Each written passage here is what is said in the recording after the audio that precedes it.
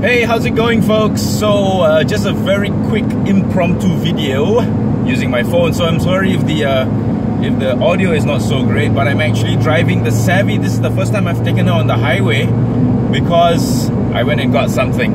Yes, I went to visit Rezeki Garage in where was I? Somewhere in Puchong, I think. No, Sg.Buloh. Sorry, I was in Sg.Buloh. So yeah, still within the state of Selangor.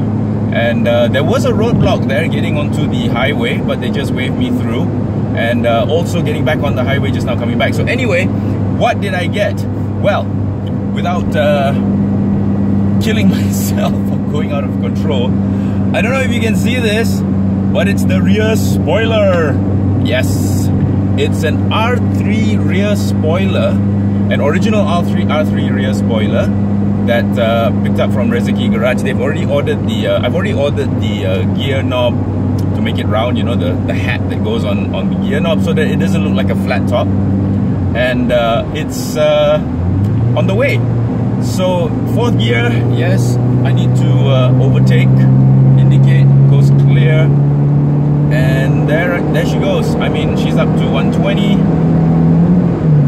130, and she's going, she's still going. So yeah, this is the fastest I've actually driven this car, and she's still stable.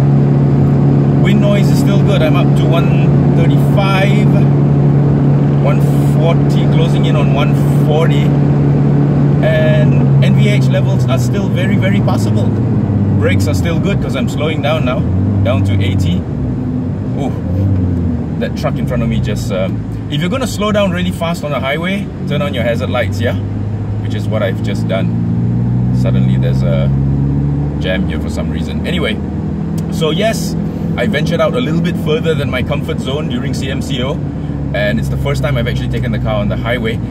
The digital fuel gauge has not moved despite my best efforts and heavy right foot. The temperature is still at just 3 bar, halfway through, no problem. And yes, one of the things some of you pointed out was that the fuel efficiency of this car is actually quite good. Something in the region of 20 or 21 kilometers per liter, which is very nice, very good, very good. So yes, the gearbox feels a lot better now, very much easier to engage all the gears. And the engine mounts have made a huge difference.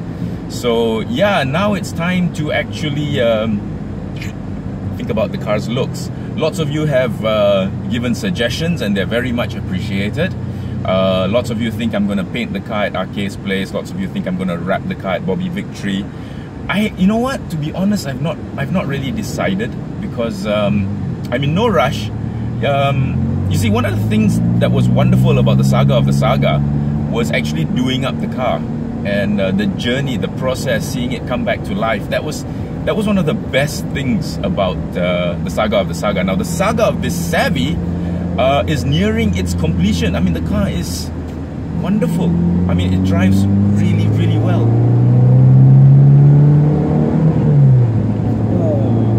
Some of you were asking,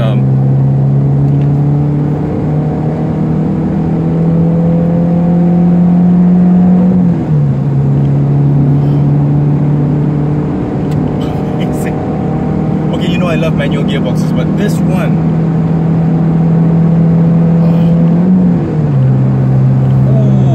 some of you were asking why their Savvy doesn't sound like this, and it's because I'm using a Holy brand muffler, yeah? Holy meaning there's a hole in it. Really. But wow, this car, and it still handles so well. A little bit slow on the uptake because of course it's just a 1.2, but once it gets going, wow, it's nice. It's nice. Of course, the exhaust is a little bit boomy because I'm telling you, I just told you there's a hole in it, but oh man, once this car gets going, and you know what, I'm at 120, 130. Just now I was at 140. Oh, I got the king of the road chasing me. I'm not trying to race with you, Yellow Myvi over there.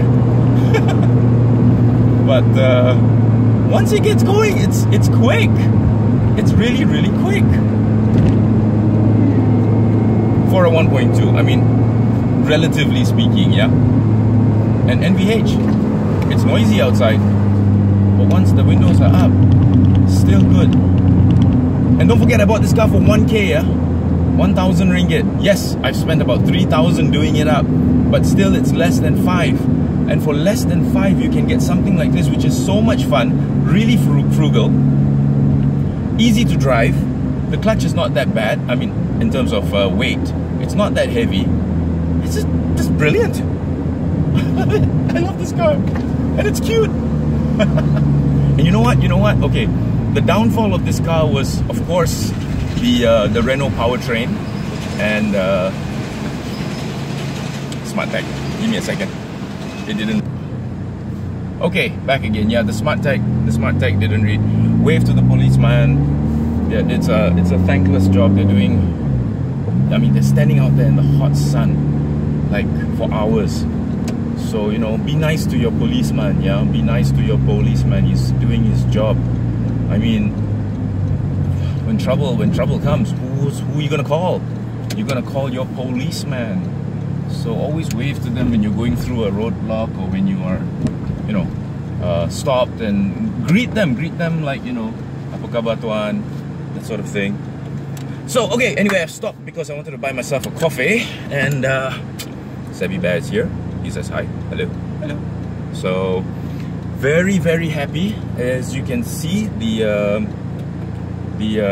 I'm going to show it to you actually. Give me a second. It's not moved. My fuel gauge has not moved. Okay, granted, I've only done 70 kilometers, but they've been hard kilometers because I've been shaking down this car. Aircon is still really nice and cold, and yeah, so really, really nice. I don't know what else to say. And like I said, it's nearing the end. It's nearing the end of the restoration process, which is kind of sad because I've really enjoyed doing up this car. The compressor does make a bit of sound, so I'm going to get that checked out. When it kicks in, it goes krang, and then, well, yeah, you just heard it. So maybe the compressor is old, but apart from that, wow, folks, you know what? This is a damn good buy. Really, a really good buy. But it's not goodbye yet. There's still more to come, so stay tuned. Just wanted to give you a quick update on the first highway drive. Oh, since I've stopped, I can show you the spoiler, the roof spoiler. Check that out. It's so cool, and look at what it says on the side. Can you see that? Yeah. Okay, I didn't know it was an R3. Because I called up Rezeki Garage and they said, do you have an original roof spoiler for a Proton Savvy? And they said, yeah, come over and get it. And it was $100. And you know what? It just needs to be cleaned up a little bit, and it's good to go. Good to go. Yep. So $100 well spent. Nice rear spoiler at the back, and it's not very heavy. It's got some weight to it, but it's not very, very heavy. So it's gonna give a little bit of downforce at the back. You know, I never believed in spoilers and anything until I checked out this video of a Civic Type R. Go and look for it on YouTube. Civic Type R with and without spoiler, rear spoiler. And what happens? It's not the Type R that we know. It's the hatchback variant, the older one. And a Japanese guy driving, who, you know, I can't remember who it was.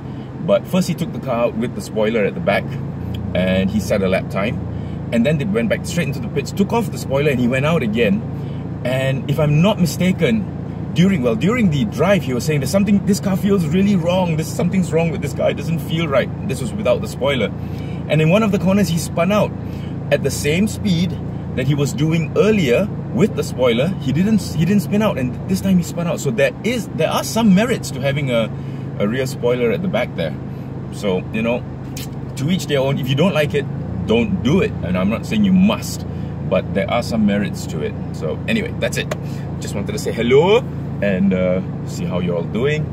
So happy with this car. Brilliant. Stay tuned, lots more to come. Thank you for watching, and I'll talk to you soon. And thank you for the 19,000 subscribers. You guys are awesome. Thank you so much. Mwah. You are the best. Take care. Bye-bye.